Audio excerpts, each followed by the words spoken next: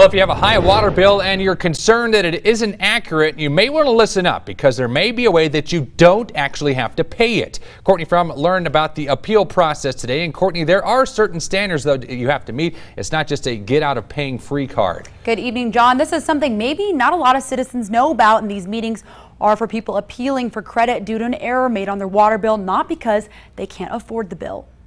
Our average use per year is about 19,000. Our high over the course of the whole year was 33,000, I think.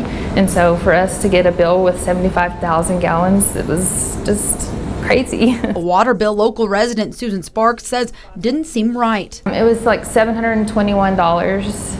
And how much is your bill usually every month? In the summer, we can usually we budget for around $200 to $300. So she decided to appeal. It was determined that there was a known high usage, and the board couldn't determine why. We couldn't determine why. No leaks, no pulls. Just we were kind of a victim of a human error, and thankfully they recognized that and are taking care of it. We're one of the few cities that actually have a board of appeals that's made up of citizens that are appointed. Aubrey Spear, Director of Water and Utilities for the City of Lubbock, says the board will evaluate each case. We then reach out, talk to them, tell them what we can or cannot do, and if they're not satisfied with that decision, then that's when we tell them that we will put them on the next Water Board of Appeals agenda.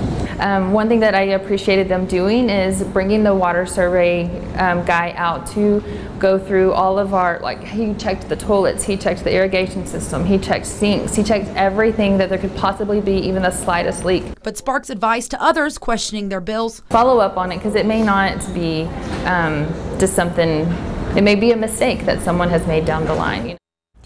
Now, these meetings usually happen once a month, depending on how many appeals they get. If you're looking to appeal, you can do that online. We put a link to that website on our webpage at everythinglubbock.com.